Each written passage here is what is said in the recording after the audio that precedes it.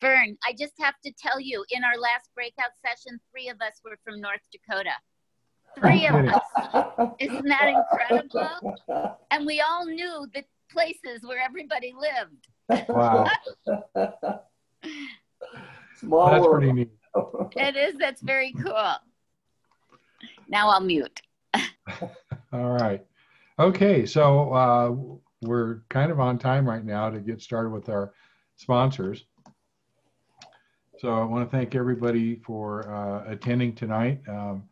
And I want to also remind everybody that at the bottom of your screen, you see a little chat screen.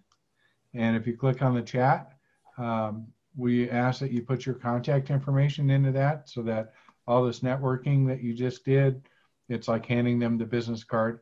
And then at the end of the meeting, where you see the little chat, there's a button with 3 little dots. And if you click on that button, you can save the chat and it'll save it as a text file or you can print it.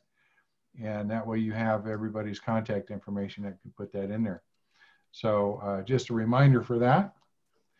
Excuse me, Vern. May Yes. I ask a quick question? I understand how to put things in the chat, but I've never been able to see how you can save it. Okay, let me share my screen and see if I can show this to you on here. Okay, can you see the chat screen? No. No. On my screen? It doesn't do No, that. it doesn't Okay. show it. Here, I'll take a screenshot and I'll post it in chat of what you're talking about. Okay, that would be great. Thank you. Thanks a lot. Yeah. So Thank there's a you. little button that Really? where you type your info. Right. And Yep, I it's got that. a little icon with 3 dots on it. Okay. You click on that and that allows you to, gives you a drop-down menu. Oh, see, yeah, mine does, but it doesn't say save on it. Oh, interesting. Mine No, doesn't it, actually. no, Anybody else have that? I've never been able to save. So, Huh. oh, screen sharing. Yeah, there you Oh, go. okay. So here's the button. Where? Where? Oh, is it not showing up? Yeah, it's, No, it's not showing up. sorry. No. I guess Zoom doesn't want to show Zoom windows. Son of a gun. That's okay. Somebody's going to put a screenshot on chat. Yeah. But I'll throw the anyway, screenshot so we'll see it. Great. thank you. Okay, so that was our networking session of our meeting. And let's see if I can get this slideshow to work. So make sure that you visit our website. We try to put the recordings of this and the slides onto the site itself. When you're there, if you're in Colorado and you're getting used to just getting started, you want to go to the key links page, and under the helpful links, the very first link on there is the chapter 7 drafts and regulations. So that is that's what you need to know. These are all the rules in Colorado that you need to know. You need to know this like the back of your hand. It's about 67 pages. And I'm hearing rumors that there's going to be some revisions in this coming out in January. So one of our meetings coming up may talk about those revisions. Also, we've got a link to the RalNotCon. This is the national conference. It's going to be online this year. So that's up there in the highlighted area. And then we have our Facebook page, and we encourage everybody to join the Facebook page. This is a community, well, you know what Facebook is. So, hey, if you're looking for something, put it on here. I know that I think Brianna found some help one time on this page, maybe, and we've gotten rid of some furniture on this page. So be sure to join a group and contribute. And then, of course, here's the meetup page that we just asked to RSVP to because it just helps us prepare. It's not a big deal these days because everything's virtual, but as we get back into having live meetings, we have to make sure that the restaurant knows how many people we're going to have show up so they can prepare properly. And now a word from our sponsors. These are the sponsors that we have currently. And the first one is the RAL National Association. If you're a member of the National Association, you do get an associate. If you're a member of Denver ALR, you get an associate level membership of the RALNA. a newsletter that they put out, access to their group purchasing benefits, and this they've been working on this, and they're starting to get some really nice benefits in there, and then half off the full membership. And I think that there's a discount that you can get towards your RalNotCon ticket. And one of our members who happens to not be here tonight is actually the president of this national association. That's Mr. Brian Pinkowski. Also, we have Anderson Legal Business and Tax Advisors, and these are the guys that if you're setting up your LLC, they can help you do that. They just do business structures, they do taxes. They will review if you're a platinum member or whatever it is, they'll review your last 2 years of tax returns just to see if your CPA missed anything. They've given me some terrific ideas on saving taxes. You know, it's some really cool stuff that I've never heard from any other accountants.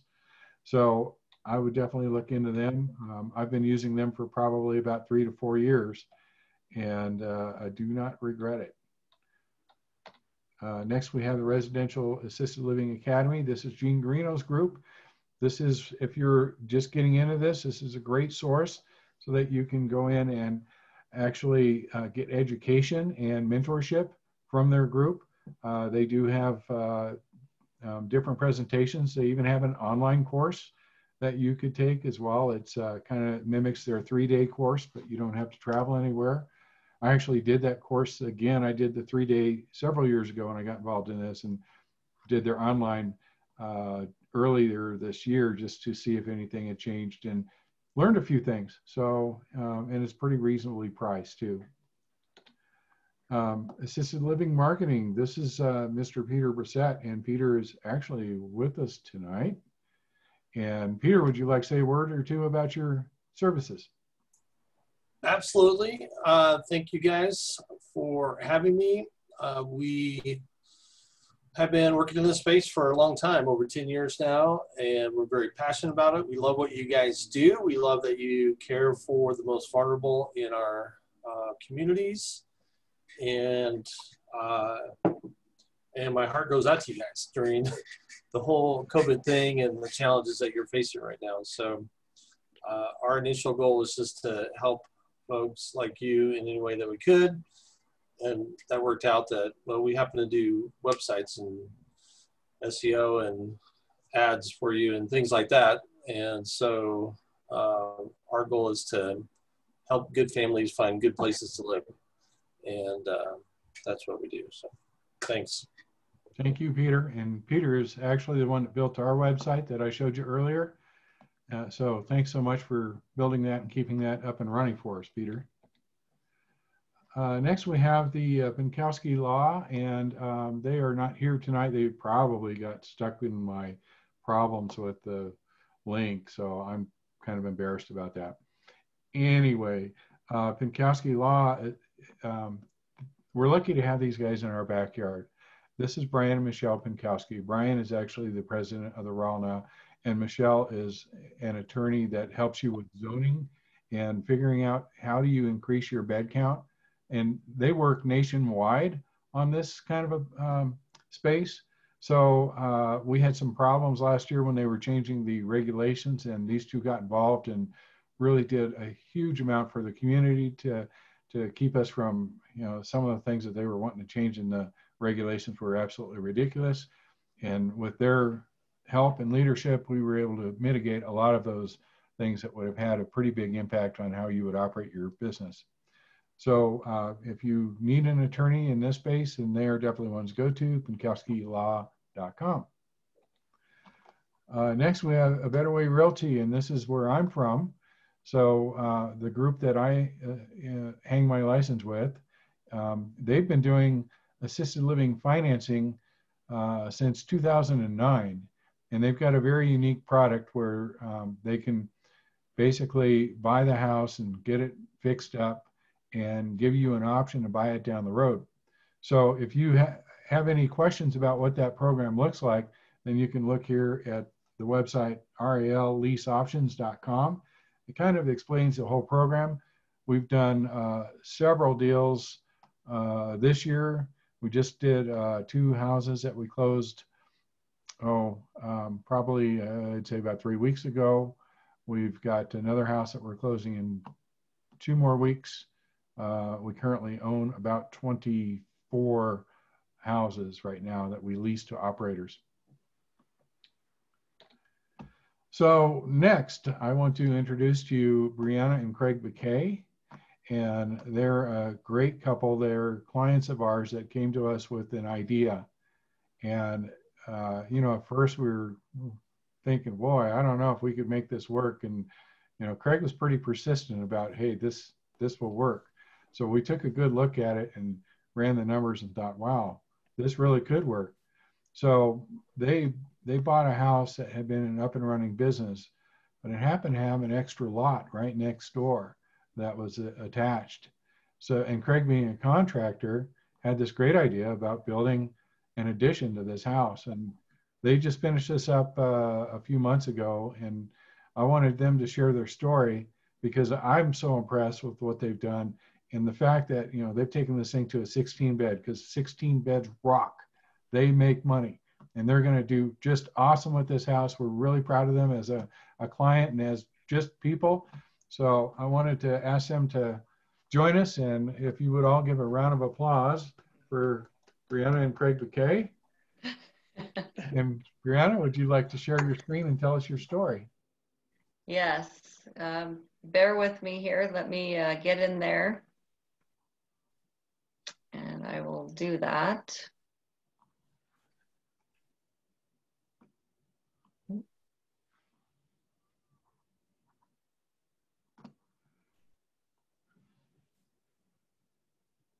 Oh, here we go. Okay. It's taking just a minute here. Here we go. No problem.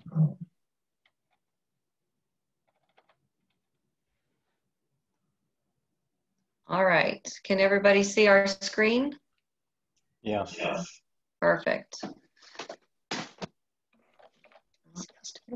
Yes, I believe so. So, basically, yes, we're Craig and Brianna McKay. This is our very first home. So we just got into this business a little over a year ago. And we got into the business, you know, essentially we were looking for something to invest. Originally had thoughts of multifamily because I have a background in property management. Wasn't too passionate about that. But we had happened upon some information in this industry and it just flew from there. I think October of 2018, we discovered the industry, and by March of 2019, we were already under contract. So we moved very quickly. So it's been a whirlwind. I don't remember much of the last year and a half because it's been so crazy. So we'll do our best to recollect everything here. Basically, you know, for us, it was understanding the industry, understanding costs associated, you know, as well as the regulations. So we've attended, you know, seminars, obviously with ALRs, plenty of those. We joined Denver ALR, so we met up with Vern and joined up the group. It's been extremely helpful, lots of networking. We've met some great people. Gene Garino, we went to his 3-day course in Arizona that Vern talked about. I also did the online prior to that, which was a good starting point. Correct. We actually met our current mentor there. She's on the Zoom tonight with us, Miss Kathy Dyer. Give her a round of applause because we couldn't have done it all without her. She's been amazing. And, you know, pulling up, obviously, I took the administrator course and I was lucky enough, without having any experience, I got my administrator license the month prior to it going to the new regulation where you had to have 2 years of experience before you could get your administrator's license. So the timing was just impeccable for us. And as we go through the slides, we'll talk about that as a theme throughout this whole thing. But I was able to get my administrator license, so I am the administrator on record for the home. That coupled with, you know, my previous property management experience, we knew we could definitely pull it off. So we've you know, pulled off almost the unimaginable, I think, at this point. We both have full-time jobs during the day as well. So obviously, you know, it was important for us to understand the ins and outs of everything. So we were pretty sure we'd be able to handle it. Putting it into action, you know, we had to decide what type of property we were looking for. For us, it was financially made more sense for us to find an existing home that we could expand. Given the fact that Craig does build homes for a living, he's a contractor, it just made more sense. And we knew we could do it for less money than hiring someone else. So what we found was, with Vern's help, actually, Vern was our realtor, and we found this 7-bedroom existing. It was on a little over half an acre. There were literally, they were 100% occupied at the time, with 8 residents, licensed for 12, but you could not put 12 residents in that home. It was a 7-bedroom house. Yeah, just only one of the rooms could be doubled up. The rest were not, it just wasn't feasible. And so only 11% of the property was being utilized. So we knew there was great potential. You know, obviously with Craig being the contractor, we saw the potential right away. And so given the fact that he's been in this industry for so many years, 15 plus years, we utilized our resources. We had an architect that walked the property with us. And we've used him for 20 plus years, so got a good relationship with him too. Mm-hmm. So he drew up a quick, on a sheet of paper, some quick tentative plans, and through the process, we changed them up a bit, and we'll show you the plans here on a future slide. And we went under contract. So it was a very, very, very quick process for us. We utilized some spreadsheets, you know, just again with the industry knowledge on the financials. We knew that, you know, obviously anyone could do the math. If you're doubling up your bedrooms, the profits are going to be there. So it was a no-brainer for us. At this point, we had some challenges. So the existing property, it was listed pretty high. It had been on the market for a couple of years. It was crazy overpriced. Extremely overpriced. And so again, timing was a factor for us. We had just found out about all of this industry, and they had just reduced the price by $500,000. So it was pretty substantial. And it was still overpriced. And it was still overpriced. For what they're offering. And it was only because their financials really didn't support the asking price.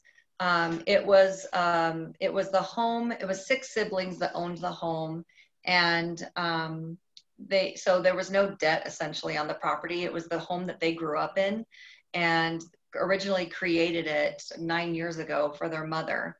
And so they had remodeled the whole place back in 2012 and added, you know, some square footage onto the home. And, you know, for them with no debt on the property, you know, the smaller profits weren't that big of a deal. They really didn't do it to make money. They did it to have a home for their mother. So, you know, and again, you know, we had to work those things out. We had to negotiate the sale price. Coupled with our lack of experience running an ALR, trying to get lending, you know, we could get it because of my previous property management experience. However, they wanted to put a lien on all of our assets, which we just weren't keen to at the time. So we actually, you know, worked with Vern, and we did the lease option. So that's what we're currently in now. We knew the potential. So it was the best option for us at the time. So we've done pretty well with that option, I think. And part of the closing process too was tough because, you know, the existing owner was very protective of the information we needed, vendor information. We didn't get any of that information until 3 days before closing. So it was a tough process, very stressful. But, you know, I find that's from when I'm talking with other people, it seems to be pretty typical. So something you have to plan for. And just knowing, again, those industry costs and getting a good idea of what those might be so you can jump into action when need be. You know, the inspection process wasn't too terrible, but, you know, it was occupied. And so we had to be really careful. The previous owner did not want anybody to know that the property was for sale, which again, I think is pretty typical as well. And so, you know, that made it a little challenging, and, you know, had to be very careful when we were present, which again, you know, respecting the process. We ended up doing the lease option as well as a separate purchase agreement for the remaining assets of the property. So we purchased everything on the property that was currently there, all the furniture, the office equipment, everything. So we worked out a deal with the previous owner on that as well. So before closing, these are the things that we had to work on. Again, I took the administrator test, got in just in time before they made the changes. We had to negotiate the lease options, so we worked with Vern very heavily on that. Along with our business plan, we wanted to keep that, you know, on point. We had to finalize all the building plans with the architect, the engineer. I mean, it was a lot. And this is something Craig can speak on. City planner, because he's been building for quite some time, he had a good rapport with the city of Arvada. And they're probably one of the easier municipalities to deal with, which also made it helpful. So we submitted our plans to the Division of Fire and Prevention Control. They had to approve them, plus the city planner, obviously. And lucky for us, because we were going to break ground before December of 2019, we missed all the FGI guideline requirements. So again, timing was of the essence. And so it really worked out for us. An existing facility. And they grandfathered us in, yes, because we were an existing facility. So we were able to do our addition without having to. New construction. Correct. It wasn't new construction. So again, timing was everything for us. And we got in pretty easy there. The licensing process was actually fairly easy. I had a great contact through the health department, and she was very resourceful for me and very helpful. So we emailed back and forth. She gave me all the information I needed, and her and I knocked it out and got it done with perfect timing. So we did not have a lapse in our license. So obviously we were a new entity, so we had to get the licensing in our name, and we were able to get it done perfect timing. Same thing with my insurance. We worked with an insurance provider, and it was taking them 2 weeks before I'd even hear back from anything. And we needed to have our insurance in place before we closed. And so luckily, Kathy had someone that she was already using, and I gave them a call on a Saturday, which was the Saturday before we closed on a Wednesday, that following Wednesday. And so I called him on a Saturday just to leave a voicemail thinking he'd call me back on Monday. He was at a wedding and he called me within the hour. This guy's amazing. I would recommend them anytime, and I'll give you his information if you like. And by Wednesday, he had us covered for everything that we needed to close. So that was a little stressful. And this all happened, a little over a year ago. So there's it's been a whirlwind, and I don't remember a lot of it because it's been so crazy. But, we had a lot of people. It took a village. We had a lot of people on our side. So we had our mentor. We had Vern, who was helpful. We had the contacts to the state. It's all really, and actually Brian and Michelle Pinkowski, we utilized them as well. And so we worked with actually Michelle on the increase in the license, because it was originally licensed for 12. Well, we knew we needed to have 16. And so she actually wrote a letter to the city and was able and got it approved like that. So, you know, just having those people, and we met all these people through Denver ALR. So Denver ALR has been a really great resource for us. So definitely utilize the people in this group, because it literally takes a village. Pre-construction. So basically the information known prior to purchase, this was really important, very, very important. City planner zoning. So that was where Michelle came into place. That is where, you know, his relationship with the city of Arvada came into play. You know, knowing your municipality is a big one. You have to know what the rules are and what they require. So definitely you can go in and talk to the city planner wherever the municipality is that you're thinking of purchasing in or building in. Very, very key. Knowing those requirements, you know, is there an HOA? Knowing their requirements. Your proximity to an existing or another house, you know, you can't be, you know, every municipality is different, but there's a certain proximity. You can't be close to another facility. So you got to take that into account too. Correct. And now at this point in time, you have to know the FGI guidelines. So also working with a contractor that knows the FGI guidelines is very key as well. I think that's one of the more pivotal parts of the process is if you are going to build, remodel, build new construction, you need to have a contractor that knows the guidelines, that knows the requirements from the state regulations. And your architect too. And your architect as well. Very, very important. And typically if you have a good contractor, they're going to have a good architect as well. So very important there. Your permits, definitely, those take time. So, you know, we applied for our permits. It took about 4 months before we got them finally. It seemed like it was taking forever. It was very frustrating, but yes, 4 months later we got them.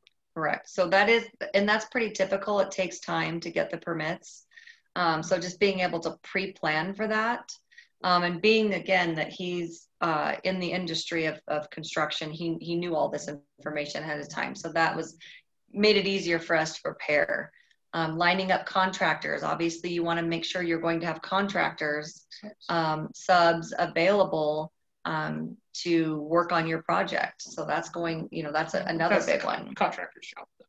Correct. Yes. That's this guy's job. Challenges, you know, at first the city we're going to require an A license from the contractor, which is basically a license you need to build an airport. Like you can build anything, hotels, airports, like crazy. That's total overkill. And they were incorrect in that. So thankfully, we went back and forth for weeks on that. And it ultimately, just a B license, which is just a commercial license, was sufficient. So that worked out well, but that was pretty stressful. I was trying to scramble to find somebody with an A license to help me out, but luckily we didn't come to that. And that would be very costly. We priced it out, and it was at the time, you know, they charge a certain percentage of your building cost. The people I found, they wanted like 3% of the overall cost of the building, so that adds up pretty quick. So. Mm-hmm. And originally, in the past, you could have your C license, which is residential. Very easy. I mean, we are doing residential. However, they moved to now requiring the B license, commercial license. So once it became commercial status, our vendor bids jumped in price substantially. Yeah, had this been just an addition on a house, which exactly what it was, the prices would have been quite a bit less. But due to the fact that it's commercial, virtually nothing else changed except for the prices that they charged me. So that was a little bit of a surprise to me, given that they're my current subs and why are the prices going up? And it was due exclusively to just being commercial. So again, that was first time doing it, so that was news to me, but no big deal. We planned in the budget. But you have a lot more costs involved with commercial. Typically in residential, you have your heating system that's designed by an engineer, but being commercial, you have to get all the mechanicals. So your heating, your electrical, your plumbing all has to be designed. That was like 10 grand. So that was pretty costly too. If that would have been just a regular residential house, that would have cost $1,500. So a pretty big difference there in costs. So yeah. So just something to think about as well. That was something that we learned in the process. So now we know. So it's, you know, this here is the original floor plan of the existing home. So you can see there were 7 bedrooms. And we did not change anything with the existing floor plan. The addition was added. You can see down here at the bottom of the screen. I don't know if you could see my arrow right here. North Common. This is where we put the addition on. This is where we added on. And I'll show you the next, or I'll show you the plans here in a moment. So I'll let you look at that for just a quick second. So you could see here, there's a bathroom here. These 2 bedrooms shared this bathroom. This had the walk-in tub that was shared from this bedroom. This had the shower, walk-in shower. And then these bedrooms here all have a half bath. So this is what the house looked like before we touched it. So this is that North Common wall right here. So this is where we started adding on and came out this way. So this is now building, which you'll see shortly. But this is all gardens. You can't really see, the gardens are way over here, so you can't really see too much of them in this picture. This is the front of the house. We didn't touch it. So this still looks the same. And this was prior, this was a garage. However, they converted that to a bedroom and that bathroom, that shared bathroom. 2 bedrooms. So breaking ground, through Denver ALR, we had met Marshall Cook, who is the guy for the FGI, I call him. He did a presentation at one of the meetup groups, and we worked very closely with him. And that's when we discovered, we were grandfathered in due to our being an existing facility because we broke ground before December. And that's when we applied for our increase in our licensure. Since we were already approved from the city to do a 16-bed, at that point, we just had to go through the state health department to apply for the license. And we literally didn't get our increase in our license until we received our CO. So we applied for the increase last year, right when we broke ground. And it took, they would not give us the increase until we received our CO and everything was signed off by the Denver, or the fire life and safety code. So Division of Fire Prevention. And the city. And the city as well. So we had just received our increase in licensure, which was great. So we were very happy about that. Challenges, of course, we live in Colorado. We broke ground in November, and what happened? We had a blizzard. Like we just dug the foundation and got hammered with a ton of snow. So that was a big mess. That was a nightmare. I over Thanksgiving, I had 2 guys shoveling out 3,400 square feet of 15 inches of snow. So I felt really bad for those guys, but that was unfortunate. But that was a muddy mess for months. Like that took 5 months for that to finally dry out. It took a long time. So that sucked. Yeah. So that was a big speed bump for us. So it took us, put us behind, obviously, with our construction. Yeah, that that snowstorm pushed the foundation guys back 2 weeks. So all of their stuff that they were currently working on got on hold. So that in turn pushed everybody else behind them back. So that delayed us about 2 weeks. And then, then I think that was the only delay for weather. A little later in the project, my plumber ended up with COVID, and he was like really, really sick for like 3 weeks. And that held me up getting my CO for like 3 weeks because he needed to make one correction. And it ended up being fine. But again, that held us up almost a month because of him getting sick. So, and then, obviously dealing with the city and the government's a pain in the butt. And we had the city planner, the guy who did the final CO, drop the ball. And for about 2.5 weeks, our request for the CO sat on his desk. So I would call him and try to get a status update. And once he finally realized what had happened, he was really apologetic and real nice about it, came out and handled it no problem. But again, but for all three of those things, we probably had at least 2 months of delays just in that alone. Mm-hmm. And,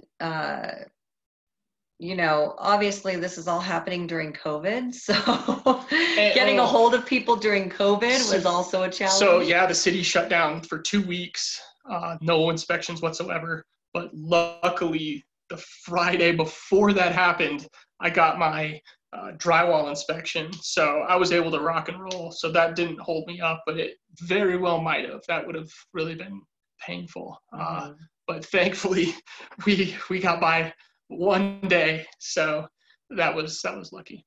Again, timing has really been on our side during this project. So we've been very lucky. So here, and I apologize, it's a small picture, but if you can see here, this was the original house right here. And so this is where we added on. So these are kind of rough plans. It's hard to see in here. And obviously this will be shared on the website. So you'll be able to have a closer look at it, but you can see where we added in the 8 bedrooms, 9 bathrooms, a laundry room, and then a med closet, we changed it up, but as well as a big, large extra common area. So we now have 3 common areas in this house. So overall total square footage, we're about 6,900 square feet. So good size, all on one level. And now we're only still utilizing 25% of the property. So we've got some great landscaping. We have gardens, and we'll show you some of that here too. So I have pictures of the process. This was where we dug out the pre-snowstorm, yes. So there's quite a few pictures here. So we'll just run through them. Just more of digging the foundation. That's pouring the footing. That's the walls formed up. And then rolling the floors. Subfloor. Starting to stand walls. Trusses coming.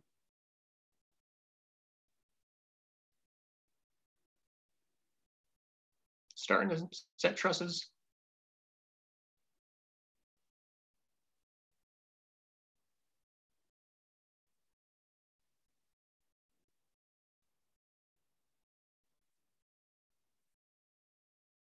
Siding. Yeah. Roof.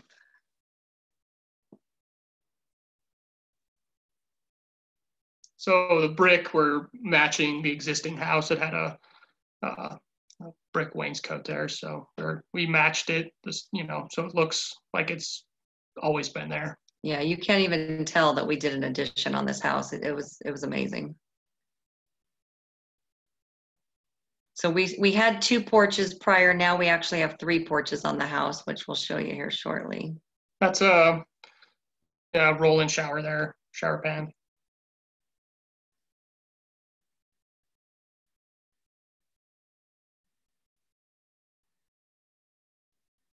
So in this house, instead of doing your standard blow-in fill insulation, I opted to do the polyurethane spray on the roof deck, and then they put bats in underneath it.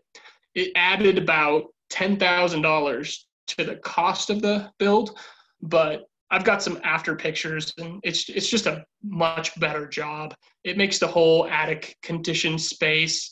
You don't have 1.5 feet of insulation up there. So if you ever needed to go up there and do any sort of repair or find anything, it's awesome. It's like they're, you know, I'll show you a picture coming up here. That's the guy spraying it. And then those are the bats that they put in after the fact. And it's the bathroom. Then we had to build a pretty long ramp in the back. So this is the footing for that, and the wall for it. And then they're pouring it. Then we put I think it was 22 by 17 foot addition onto the existing deck. So we expanded that pretty substantially too. So where the rock wall is there, the planter, that's where the existing or the old deck stopped. So everything from there out was new. And then the original house had vaulted ceilings just on the other side of those doors. So we decided to do vaulted ceilings in here as well, and real happy with the way it turned out. And then, sorry. And then that's the that door here is on the right is the existing door that led out to the deck. And then that's handrail we had to put up for the ramp. Generator, put a nice big backup generator in there, 36 kilowatt. And then we put the gardens, there was 20 gardens before. I think we have, 10 now. So it cut it in half, but, you know, we still have them, and it's nice. It turned out really nice this summer. And we actually have room to add in more gardens next year if we want to. Yeah, we can add a few more if we need to. So construction began in November of 2019, completed in July of 2020. Obviously, you know, we've already talked about the delays that we had involved. So here, this is what the new addition now looks like. So we have the gardens here with some growth. Obviously, this is after our crazy snowstorm that happened a couple of weeks ago, where we thought we were going to lose everything. Thankfully, we were able to salvage most of it. Here's the new deck. This is where we built that ramp going down. So this is another deck. Patio. This is the deck where we expanded the deck here. And this is all brand new house here. This is the interior. We're still decorating. We haven't quite finished all the decorating just yet, but priorities have been just getting residents in and making sure everything's safe and clean. So this is a common area here, one of the new common areas that we built. Well, it's the only common area. The only one we built, obviously, but it's an additional one that we have. And then hallway. So because we had a 20-foot hallway, we had to put an exit door over here to the left. That was part of the regulations. So this is the hallway. And Craig built these handrails himself and stained them himself. I mean, I'm just so proud of them. I think they look good. This is a powder bath. So this is a, you know, for employees or any visitors that want to use the restroom and don't want to go into the rooms. This is an actual bathroom in one of the rooms. So you can see we did the walk-in shower. Pretty good sized bathrooms there. This is a doubled up room. So yeah. This is, we made this one a little bit bigger. So it's got 2 closets in here. Yeah, this one's, I think, 11 by 17. Correct. And every other room, they're all the exact same except for this one, and those are 11 by 13. So still good size. And then the bathrooms are very large. A little over 6 by 10. 6 by, no. Yeah, 6 by 10. Yeah, right. This is the laundry room that we added. So we have 2 laundry rooms now, one on the other side of the house plus this one. This has the attic access. And then, as you can see, all the insulation's up on the roof deck. So it's nice and open, well lit, and you can find anything in there. So I felt the additional cost to do that was worth it, just for the ease of future anything. So I'm pretty happy with that. And so far it's really working out nicely. Yeah, so this is one of the vacant rooms. Regular bedrooms, yeah. So the bathrooms are a little bit smaller here. I made the doubled up room, I think, a foot bigger. So it's still really good size. But yeah, still very large. So they have closet here, bathroom over here. So this is our contact information. If you would like to have that, we'll leave it on this screen. I think the next slide is just for questions. Let's see here, let me go back, let me see if we can see ourselves now. So that's basically our presentation. Hopefully that was informational. I'm sure with questions coming, we'll get some more clarification on some things. It's been a whirlwind. However, it's been well worth it. And we're very happy that we got into this business. And we've just loved every minute of it. I mean, we're both certified in CPR, first aid, food safety, you name it. QMAP, we're both QMAP. We both have pulled shifts. He's done overnight shifts, plenty of them. Let's just say I do quite a bit more than that. For about he does all the maintenance. For about 2 months, I work a full-time job, so 40 to 45 hours a week, and then I would work nights. So 3 nights I'd pull 12-hour shifts. So it was pretty rough there for a while. I just now stopped doing that. So that was a learning experience, to be sure. But I think it's an important learning experience. I think as owners, you know, we're very hands-on. And for us, it was important to get in there and do. So it just helped us learn more about how to run the business. We do have a house manager that manages the day-to-day, activities, the day-to-day staff, everything that's scheduling, everything, you name it. Everything, yeah. I do all the financials, so I handle paying all the bills and handling all the money aspects of everything. So we really rely heavily on our house manager to do that. So it's worked out really well for us thus far, and we've got a great model. And I think we found our sweet spot, just again because we're a little unique contractor, so it really helped quite a bit. You So I guys think did a that's terrific job. It's absolutely beautiful. Yeah, it turned out really nice. I'm It's really hard happy to with it. believe that's the same property. And I'm Right? glad you could keep the gardens. Yeah, us too. That was important to me because I know the residents love that so much. They get their fresh vegetables and flowers all through the summer and fall, and they loved it. And actually, people would ask, how do your residents feel about all this construction? And I'll be honest with you, they loved it. It gave them something to watch every day and see the progress. And, at the time, we had only women living in our home. And we just in the past few months actually got a couple men, which has been nice to have, but the ladies loved watching the construction because they loved watching all the workers out there and oogling at them all day long. And they loved it. They loved it. So they were very happy to be watching it all day long. Did you keep the well? Yeah. We kept the well. The well's what actually waters the gardens. So No, not anymore. Oh, wow. well, Not anymore. The well was just for show. It Yeah, it's wasn't a a problem. function It's well. the well. yeah.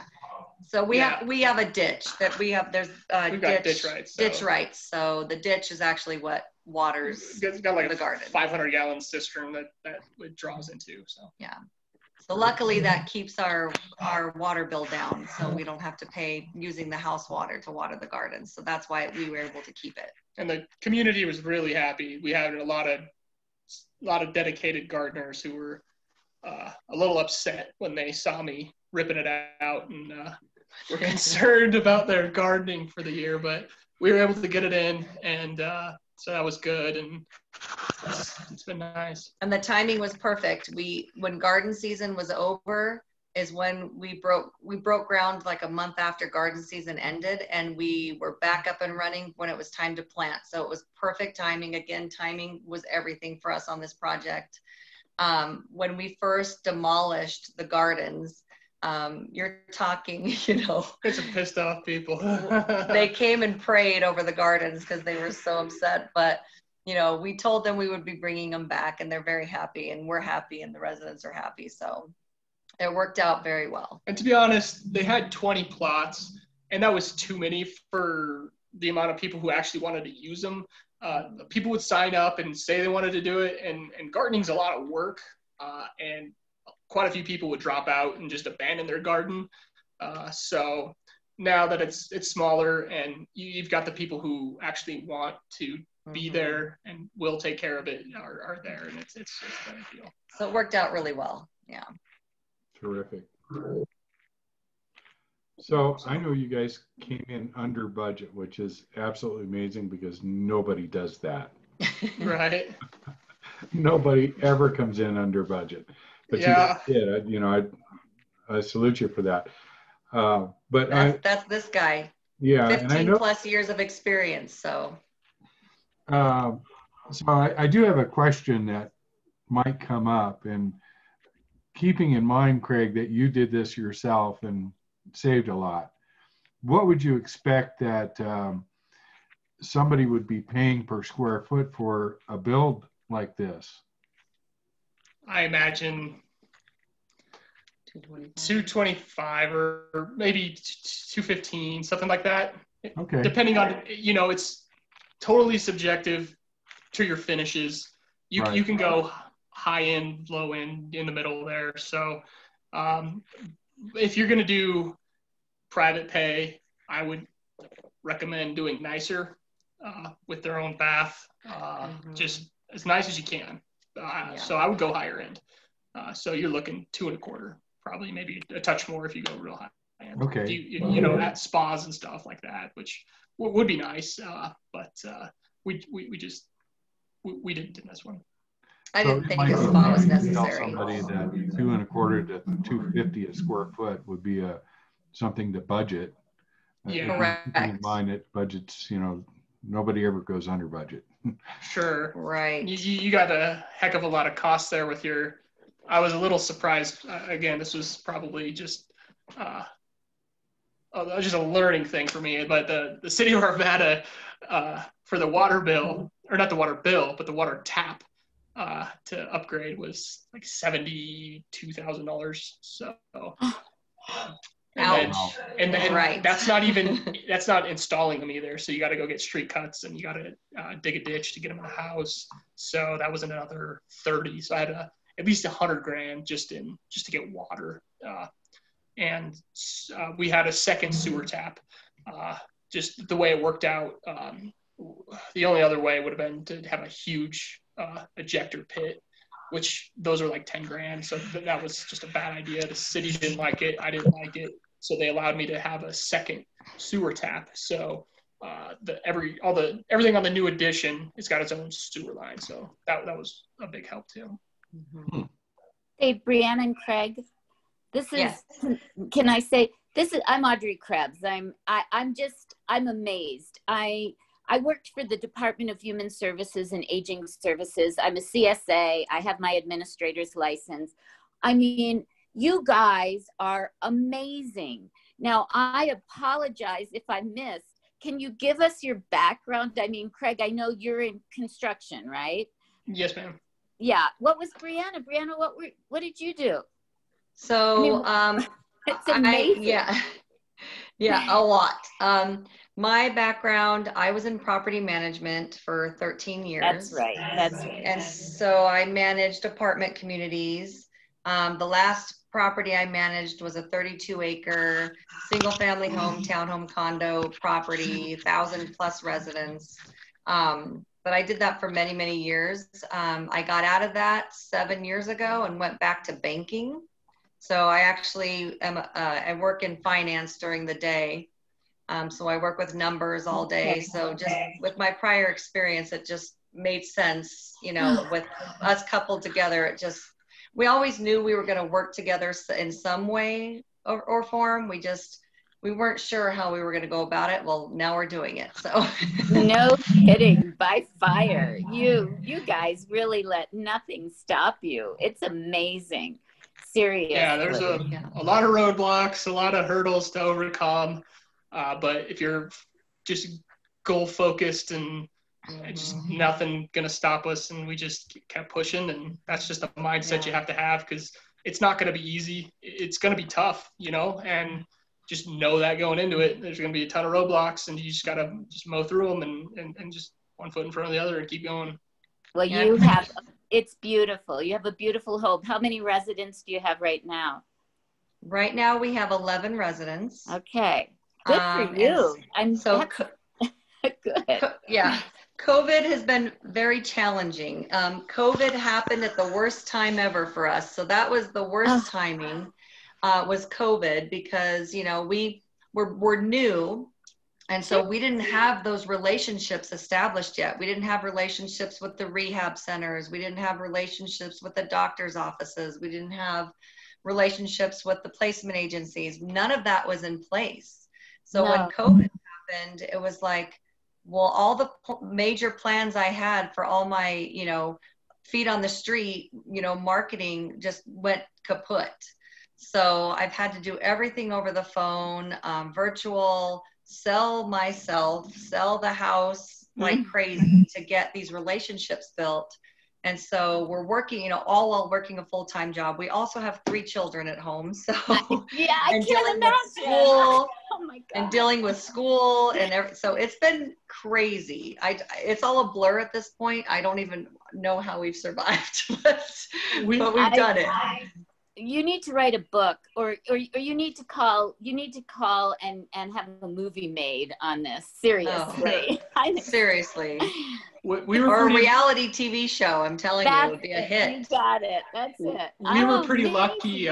We were able to show, before we opened, we were able to show the addition because it was sealed off from the original house. So we were lucky there that we actually got quite 3 or 4 residents because of that. We were able to show them. But I don't care. It's still, you've done so much more than anyone I know right now.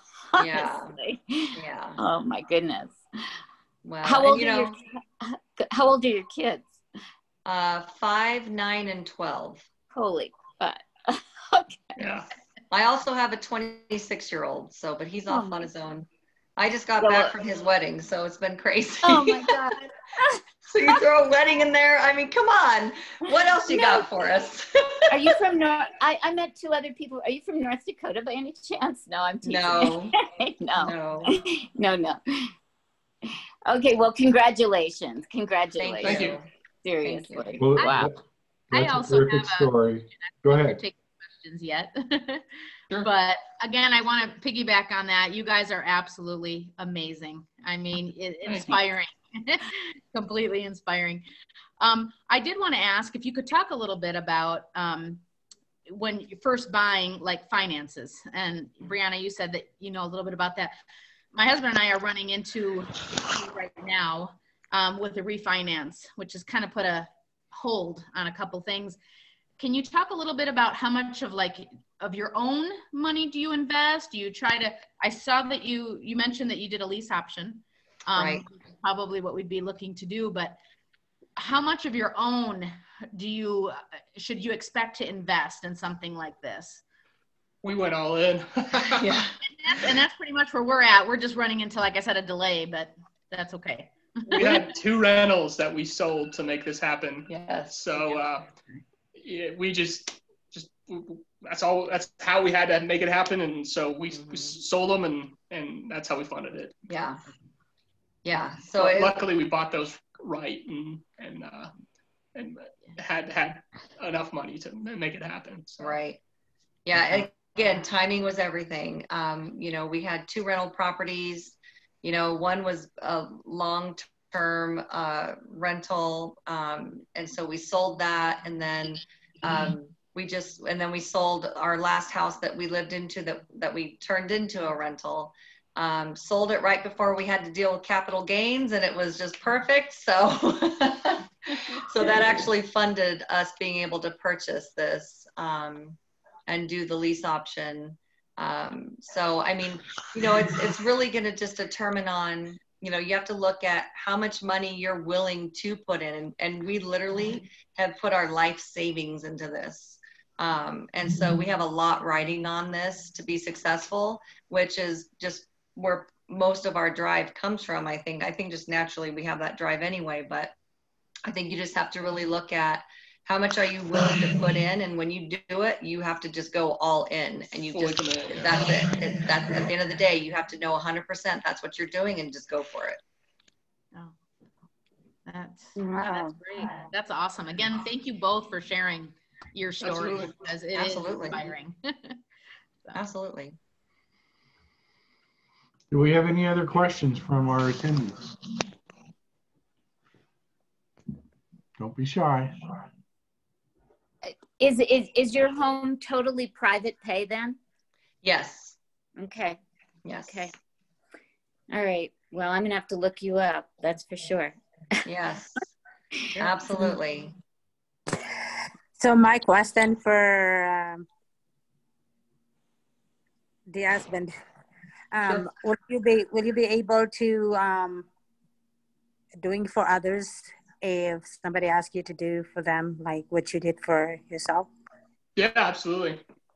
With that experience that you have, you know what to do and what not to do, and for you know sure what you run into, what to avoid, and all that kind of stuff. Very good learning experience for sure. Yes. Yeah. So I'll be doing it for other people, and I still, like I said, full-time gig doing building, and in the future, if I can, we'll see, on either building from scratch another one for ourselves, or doing it converting. I think there's a lot to be said about converting one or building one. There's a lot of equity. Did one. Sorry. Oh, go I ahead. just did one. Yeah, I just converted one of my residential home into 8-bed. Like we talked, in our small group. But what you guys have done, I'm kind of sitting here like shivering. I'm shaking. I'm thinking, how the hell you can do that, you know? But you guys are very, very courageous, and I think the future is all yours. You're going to be successful in everything you do. If you can pull this together, you're all in. Yeah. Yeah. So, well, I'll reach out to you guys soon. Okay. Sounds great. Sounds good. All right. I'm pretty sure I lost half of my hair during the process, but. That's true. I would be cleaning the drain out in the shower. I thought there was a rat infestation with all the hair in the tub. What are you doing in here? You drowning mice? It was full of a big clump. What the heck? If it was easy, everybody would do it. That is true. It's not easy, but if you want it bad enough, you'll make it happen. Yeah. Yes. And just by looking at it, and like when people say, oh, I want to do an assisted living home, oh, you're thinking, oh, yeah, you're going to bring people in and making money and all that kind of stuff. But people don't understand the whistles that, you know, blows and whistles that get into it. And yeah, mine is only 8-bed, but like you guys did a great project. I'm kind of shaking, seriously. Yeah. So, yeah, it is very, very good. Even to pull up that kind of place in a neighborhood like that. Wow, that's mind blowing and amazing. Yeah. Thank you. Yeah, Thank you. All right, anybody else want to contribute tonight? Well, Brianna and Craig, I thank you so much for sharing your story. Absolutely. It was inspirational, and you definitely have showed what perseverance can do and how necessary it is to accomplish what you have accomplished. So let me give you a thumbs up there. Thanks again. And so we're going to go to the next part of our meeting, which is our haves and wants. And in our haves and wants, if you have a service you'd like to share with the group, if you are looking for partners, if you have or want anything, that's what this is for. So I will open it up to whoever would like to address the group. I'll start off. We want residents. If you know of anybody looking, we want residents in the Arvada area. We need to fill at least 4 more beds. What's your Same price? here. What do you charge? What's your budget? So we, on the new side, the rooms start around 5,300. Okay. That you saw it comes with its own full private bath. Mhm. It's obviously depends on assessment as well, but that's usually generally what it is. We have a room on the original side that's lower than that. It has a shared bath. So those are around 47. Mhm. So we're at 47 to 53 roughly. Okay, good. Thank you. Do you guys have the ability to have memory care residents, like security at all? Or? No, we're not a secured unit. We do have some residents that have some form of dementia. You're going to have that. I mean, you know, but the residents that we have, you know, they're not a flight risk. They're not combative. They're just a little confused. I mean, you're going to have some of that, but we're definitely not a memory care. It's not a secure facility. So we've thought about that maybe in our next one potentially. That way we have the next stepping stone. If we have a current resident that gets to that point, we can just keep them within. But as of right now, no. Yeah, that is actually what my husband and I are planning on doing for our first one, is a memory care with security, secure unit and all of that. Right. That is. Boy, that's going all in. That's my specialty. That's who I work with, and I've worked with for a long time. So yeah, that's where we're headed. So we'll see. Yeah. Yeah. Okay. Hey, Brianna. Do we have any more haves and wants? And we will leave the meeting open for probably 15 minutes after we're done. And I do want to remind everybody to put your contact information into the chat. So, and you can go into the chat and actually download that. So, Ami, you have your hand up. Yes. Hey, Brianna, question about the staffing ratio for the caregivers. Do you guys have a straight rules for the staffing ratio, or how do you do for the staffing, like caregiver ratio with the clients? So basically you set your own ratios and your own policies and procedures. I believe the requirement, the minimum is a 1 to 10, I think is what the state requires for the state of Colorado. Okay. But for us, we're a 8 to 1. So 8 to 1. I mean, right now we're not. Right now we're 1 to 5 essentially. Right now because we're not fully occupied. So we keep a better ratio, just again because our staff members do everything. So they do all the cooking, cleaning, laundry, caregiving, activities. They do everything. So we have two during the day and 1 overnight. And we have a wake staff. We have a wake staff overnight. Oh, okay. So you don't have a separate chef and a cleaning lady. They are the one doing. That would be great. Yeah, I mean, just at this point in time, it's too costly for that. If we had multiple homes, that would make better multiple sense. Homes, scalability. But absolutely, but for one home, it just doesn't really make a lot of sense financially. So, and you know, I think it's pretty common for your caregivers to do the cooking and cleaning and all that anyway. And when you have such a low staff to client ratio, it's very easily done. Plus we have the house manager that's in there as well. So she's a third person during the day. Perfect. So, And yeah. so how about their appointments for you guys are charging separately for their appointments and transportation and stuff, or is which covered in everything? So we don't provide transportation. We can get them a service if they want, but we don't include that in their price. We work with Rocky Mountain Senior Care, so they actually come to the house. So if they need doctors, they come to the house and do house visits. We have an in-house pharmacy that delivers twice a day.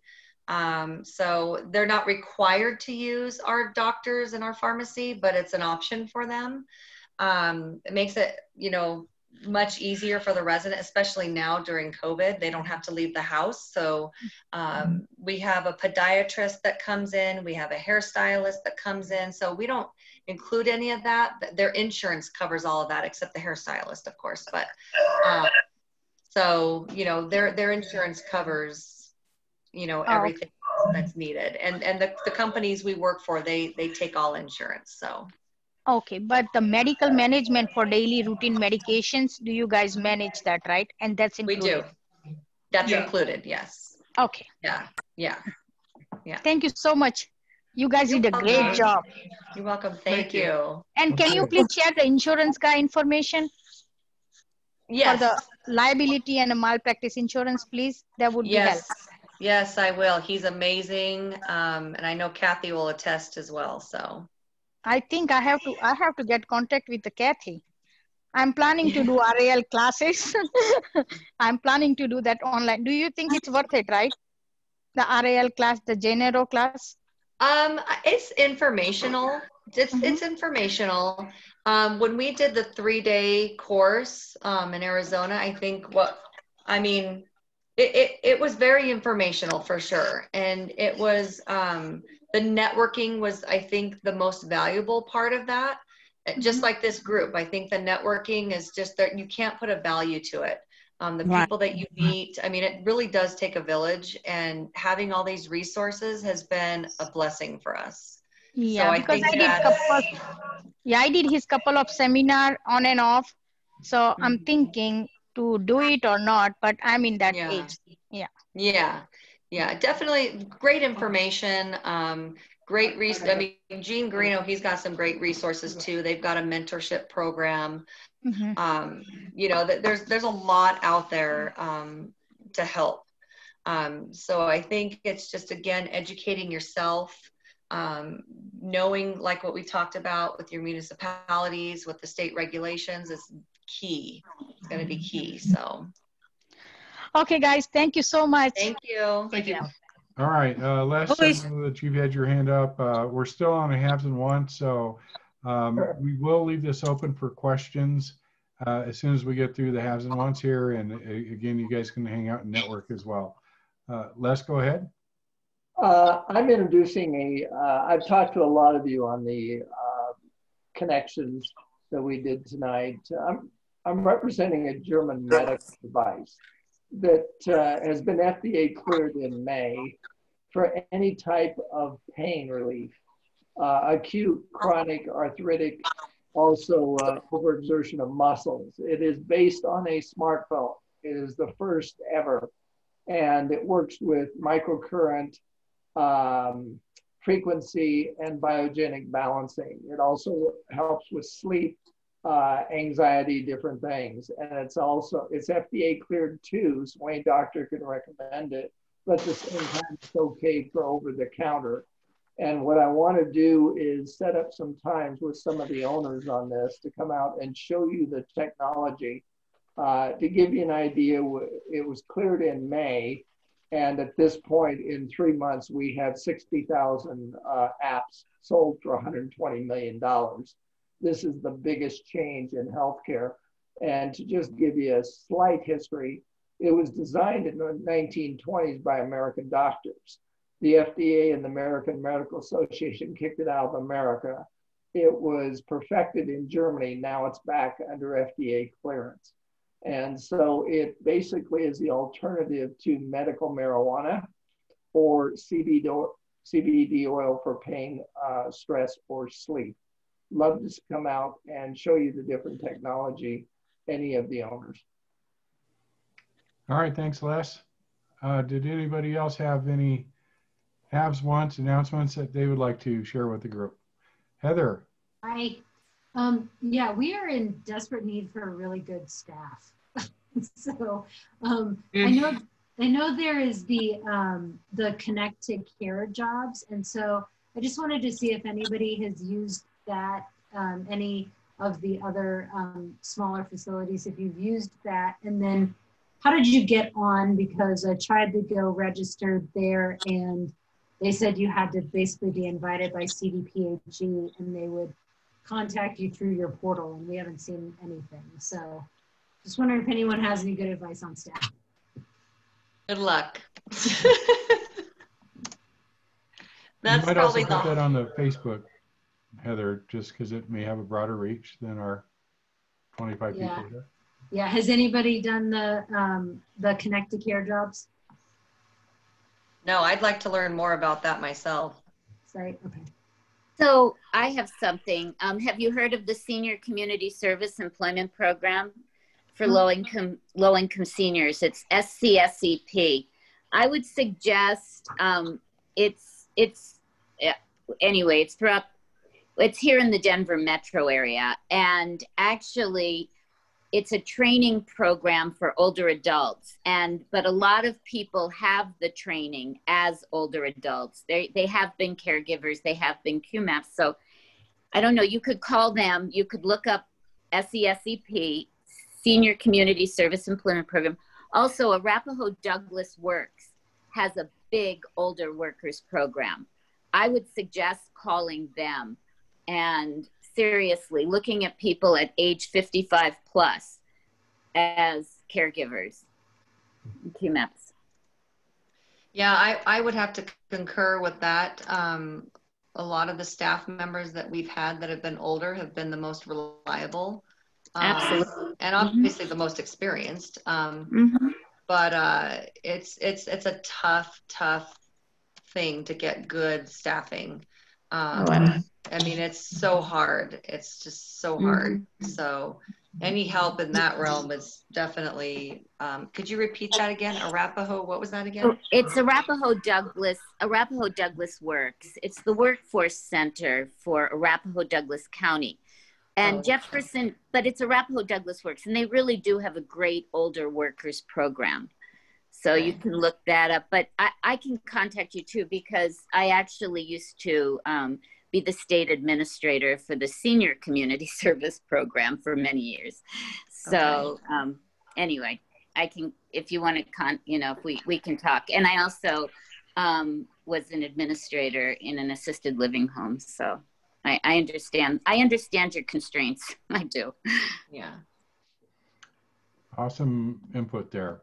Okay, any other haves or wants? If not, we will go just into some open networking. I typically would leave this open for 15, 20 minutes, something like that. And that if you have questions or if you want to pull somebody aside, I think there is a way to go into a private breakout room if you want. But, we encourage you guys to get to know each other. Again, this is our shot at networking virtually. So we try to make the most of it. No more haves than wants. Going once, going twice. Okay. Well, I want to thank everybody for taking the time out to join us tonight. I'm sorry we had a problem with the links, and I'm glad you guys got through. And I'm kind of embarrassed. I don't know what I did wrong, other than not test it prior to coming on. So, but those of you that were able to join us, we really appreciate it, and hopefully we can bring value to you every month.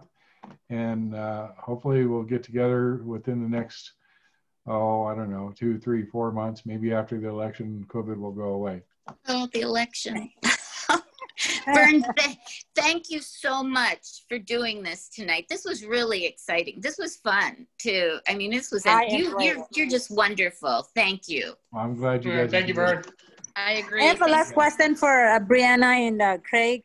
What in-house pharmacy did you use? We use Alpine Pharmacy. Okay, and what is the insurance that you use? So the insurance is through Pinnacle. The gentleman I used is Blake Crawford. I was just about to type that in. I'm looking for his number on my phone right now. Okay.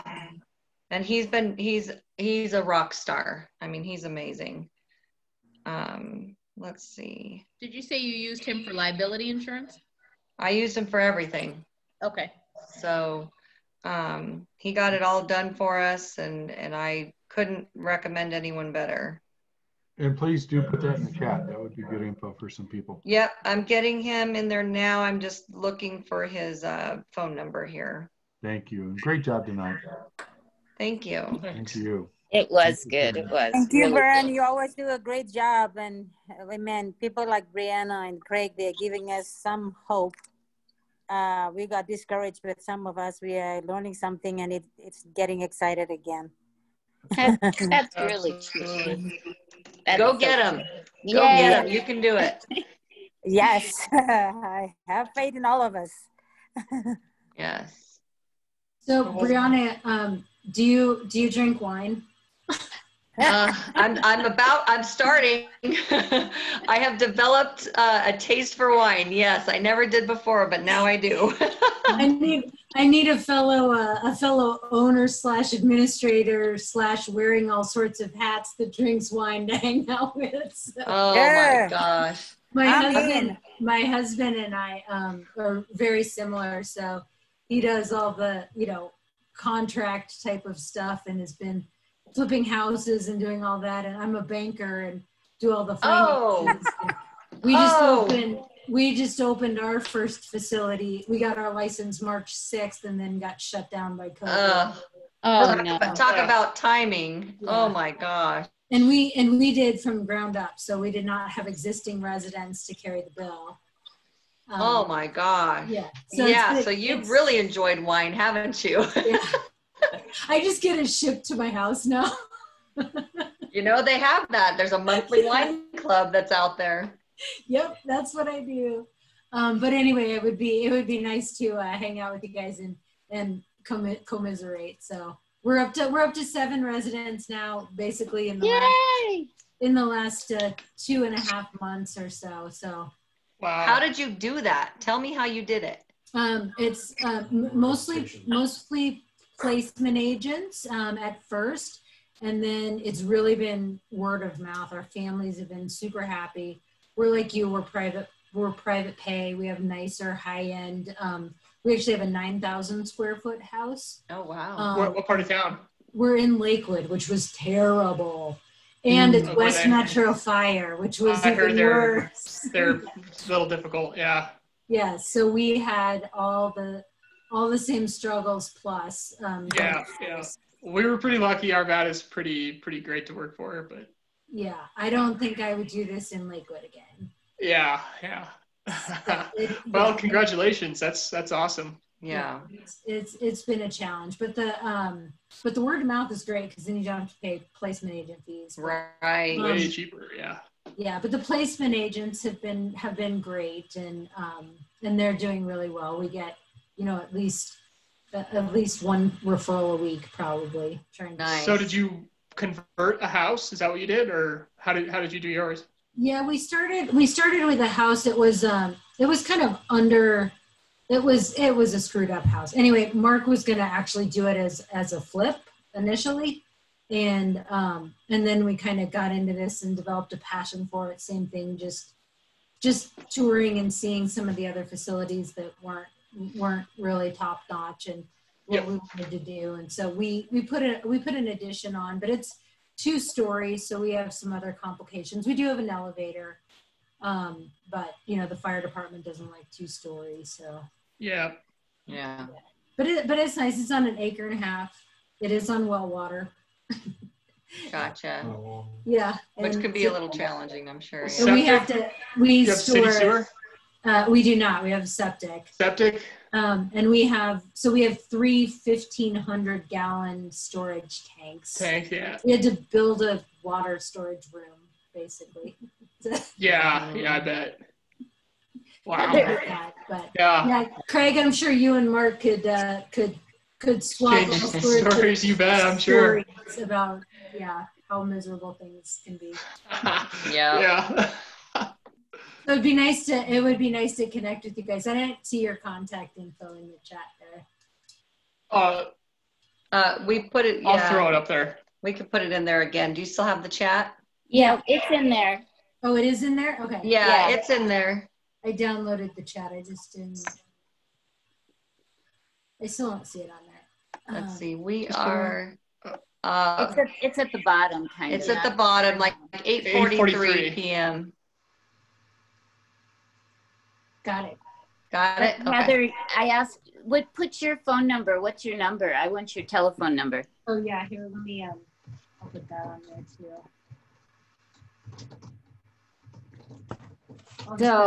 I'll just put my cell phone number. So you were working with placement people to get residents in?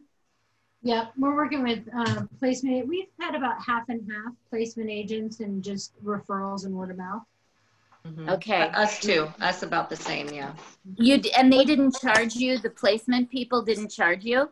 Oh yeah. Oh yeah. Oh yeah. They charge. Oh, well, that's what I thought. So they charge one month. Yeah. No, they just really like me, so they don't charge. Yeah, right. Okay, well that's good. Good for you. Good for you. It was all that wine. She wined and dined them. Yeah, right. No, yeah, they charge. Yeah. Yeah, that's a lot of wine. So. Okay. There are some care manager agencies that don't charge, actually. Oh, you know these people? I do. I was a care manager for one of them. So. Oh, we're going to be calling you then. Your phone's about to get flooded. But now I'm a consultant. There you My go. own. So, aging services consultants. Very nice. Audrey, I think you met Mark at the GDPRA probably Christmas party. Oh, okay. Hey, Mark. Hi. Hi. Hello. Yeah. So we, you know, if you don't know the GDPRA, they're wonderful and they're Brianna, great. Yeah, Craig, you should get involved with them too. Yeah, I actually, I've been emailing back and forth. It was right when COVID hit. So I'm on the strain of emails, I think, for the GDPRA. So I haven't officially joined yet, I don't think, but we've just been, well, you see we're crazy, so. No. But we will be joining for sure.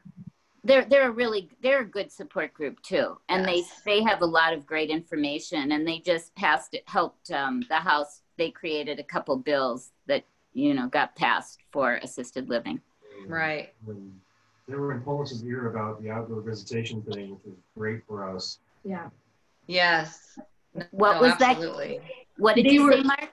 They were just really big advocates for getting some visitation and being able to figure that out. And so they've been petitioning the governor and really advocating for especially the smaller communities. So. Right. Absolutely. Yeah. All right. Well, great presentation. Thank you guys. Appreciate it. Thank you. Absolutely. Thank you. Hopefully we can get together and stuff. I think that would be fun. No, that would be great. Absolutely. Well, best wishes to all of you. Congratulations. Thank you. Everyone. That's cool. Mm-hmm. Yeah. Great presentation. Yeah. Thanks, Thank everybody. you. Right. Hey, Craig, congratulations, man. Brianna. Hey. Guys, what's up, Mohammed? Awesome. Thank you. It's awesome. I'm glad to see you guys pulled it off. It's awesome. I know. I'm happy for you guys. Thanks, buddy. Thank you. Good night, everyone. Good night. Have a good night. Bye-bye. So, Aubrey, Yes. how Hi. are you? Oh, hello. I'm well, thank you. How are you doing, Fran? I'm kind of stressed out, and I'm kind of in the same boat. I mean, the other couple, they got their license in March, and now there's 7 people. They have 7 people. I don't have anybody. I just enrolled one in today. Oh, I mean, well, congratulations on the one. yes. Hello. After 3 months, though. I know. Yeah. it's the COVID. It's, it's just really hard. So tell me, Fran, okay, so it was you and we were going to talk, right? Yes. You're the one. Okay, thank you. I was like, So, okay. Should we hang up this? Because this is the Zoom call. Should we hang up and you want to call me on my phone? Yeah, that would be great. Yes. Okay. Perfect. Yeah. You just give me a call on my cell phone. Okay. Okay. All right. Perfect. Bye-bye. Bye-bye. Bye, everyone, if we're gone. Okay, bye.